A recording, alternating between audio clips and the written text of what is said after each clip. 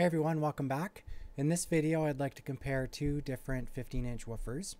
And before I get started on my measurements, I'd like to read a quote from Philip Newell's book on Recording Studio Design 4th edition. And on page 521 he discusses intermodulation distortion even further and says the multi-tone testing, which is the intermodulation type of test where you have two frequencies playing simultaneously, has shown that the total IMD can often be around 4 times greater than the measured THD, so harmonic distortion.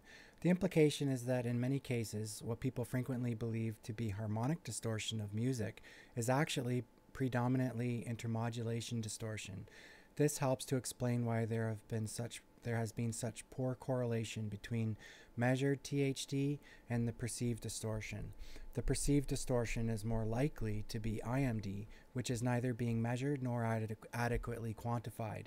What is more, various studies have shown that IMD can be irritating at only 10% of the equivalent THD because of its inharmonic nature.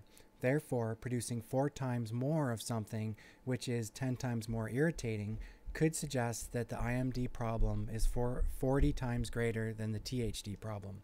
So I thought that was very insightful considering the recent tests that I've been doing on intermodulation distortion and its subjective correlation to perceived clarity. So let's get started on this test. This one's a little bit different in the sense that I'm looking closely at JBL's differential drive motor technology. And I first came across this driver in the 12-inch version, which I thought had tremendous clarity for a 12-inch. It sounded clean right up to around 800 hertz.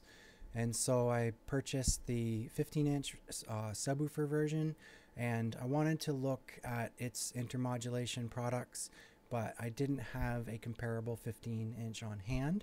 What I did have is a RCF 15-inch mid-bass. So I did the test with this driver in hopes that two things: that it would maybe reveal what would be the lowest measured intermodulation product from either of these drivers with respect to their intended bandwidth, and also there should be some overlap between the drivers that we can draw some correlation between which motor technology is superior. IMD products typically are a result of the motor design, and so to be fair, the RCF actually is using copper plate in the motor to reduce IMD distortion. So let's get started on the tests. So we have the frequency response, and nothing of noteworthy except the JBL is actually producing a significant resonant peak at 1.3 kilohertz. So if we move on to the spectral burst decay, we can in fact see that that is a significant resonant mode, likely from its large dust cap. So we can see here that they both perform quite well in the spectral decay within the up to around 500 hertz.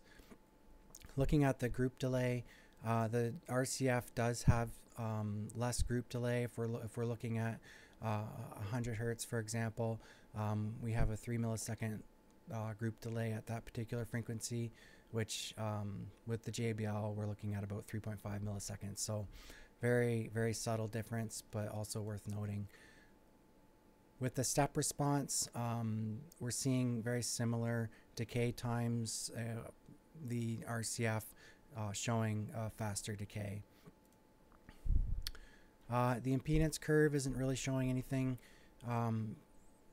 too revealing, other than we do see the resonant mode at 1.2 kilohertz with the JBL, and we're also seeing some less severe modes there at around 1 kilohertz with the RCF.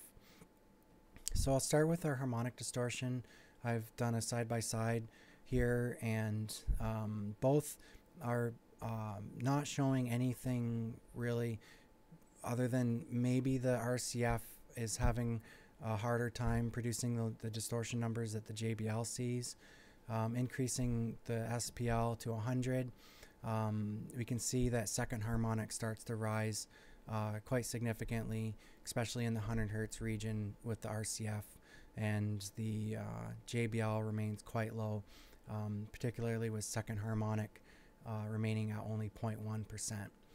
So moving on to intermodulation distortion. So in the previous video, I noted how I was able to conduct this sweep, so to speak, and it's essentially 9 tests where I do the multi-tone test, and then I plot in Excel where the intermodulation percentage lies at the respective frequency. And so one thing worth noting here, even at 90 dB, the JBL is actually producing some significantly low intermodulation percent numbers. The RCF is really struggling to get below 0.3%, even into the mid-bass and upper mid-bass region.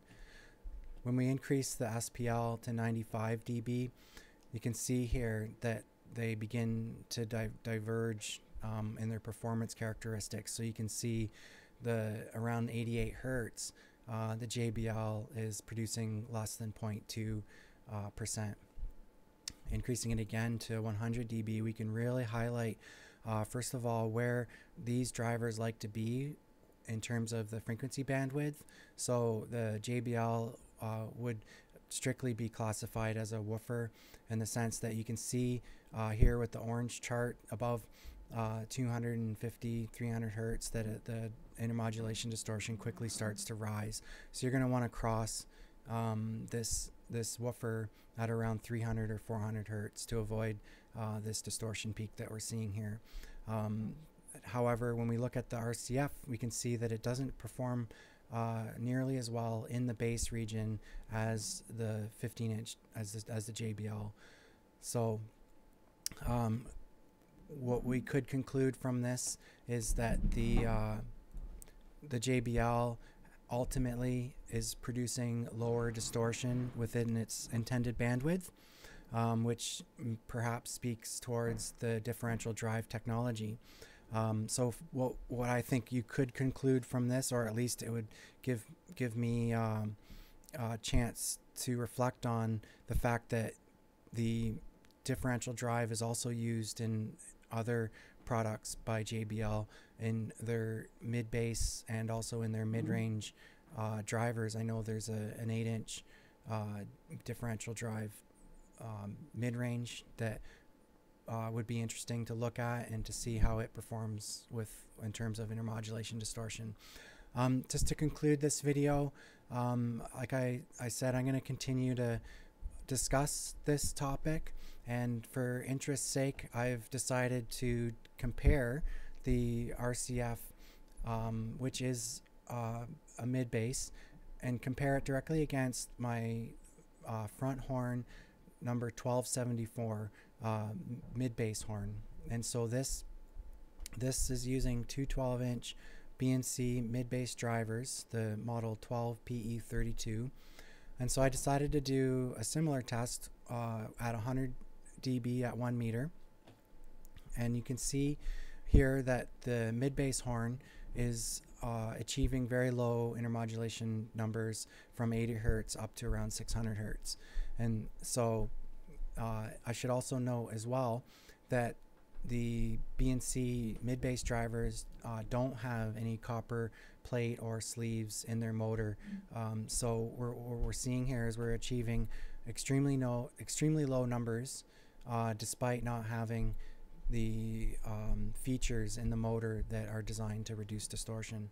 And so it only stands to reason that you could achieve even lower numbers if the 1274 mid-bass cabinet used drivers that had copper shorting rings, or using even JBL's differential drive technology.